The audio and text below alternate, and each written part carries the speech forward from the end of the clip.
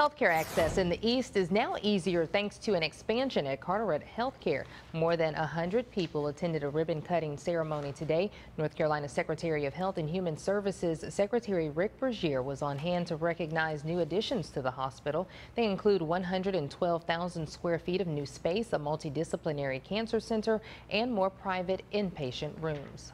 It's very important for the state and obviously very important for the community that it serves. Think about how far people had to travel to really access specialized services prior to really the construction.